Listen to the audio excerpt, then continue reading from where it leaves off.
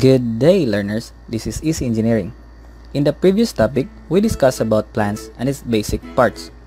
Now, let's talk about flowering plants. Have you ever wondered why there are a lot of plants growing on their own, in areas where there is not a single person living there to plant them?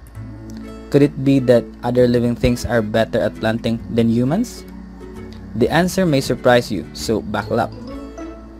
Flowers, yes, they are the ones that make our garden beautiful and colorful, and sometimes we give them to our loved ones for appreciation. But there is more important role they hold, aside from giving attraction to the surroundings, and that is reproduction. For us to fully understand, let's consider plants that have flowers. These plants basically produce flowers that help them reproduce or make more plants. They are called flowering plants, or scientifically called angiosperms. The question is, how do they make new plants? Before answering that question, we need to explore the reproductive system of a plant. Stamen is the male reproductive part of a flower. It consists of a filament and an anther. Anther produces pollen grains. The pollen grains are tube cells where the male gametes are found. If there's a male reproductive part, there's also a female reproduction part. Carpel is the female reproductive part of a flower.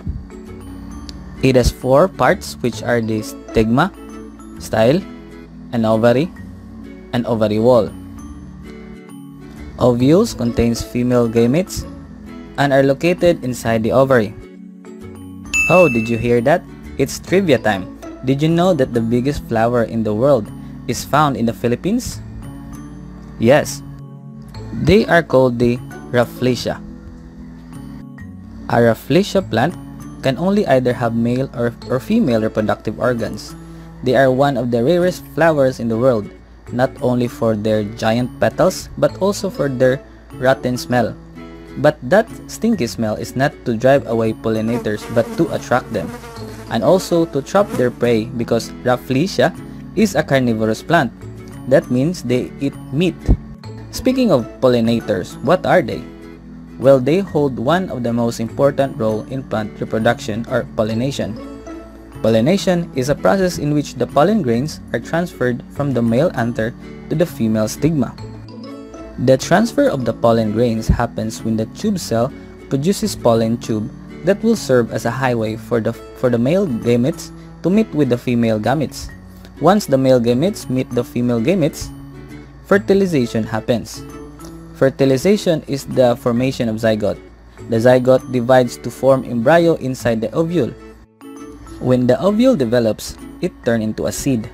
Self-pollination occurs when the transfer of pollen grains takes place in the same flower.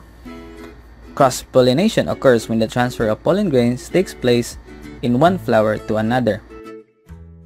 Transfer of pollen grains is done with the help of the pollinators as we speak. They can be in the form of the wind, water, animals, and mostly they are done by the insects like bees and butterflies. We always notice how the bees like going inside a flower and then to another flower. For example, there are two flowers, namely red flower and yellow flower. The bees landed on red flower to gather some nectar, at the same time carry with them some pollens of the red flower. A few moments later, the bee landed next on the yellow flower and again gathered some nectar, leaving some pollen it had gathered from the red flower. In that way, pollen can now be transferred. After the flower is fertilized with pollen, fruits are formed. When ovules become seeds, and flower will transform into a fruit. Fruits are a way which many plants spread their seeds. If they get ripe enough, they fall to the ground, and the seeds may grow to another plant.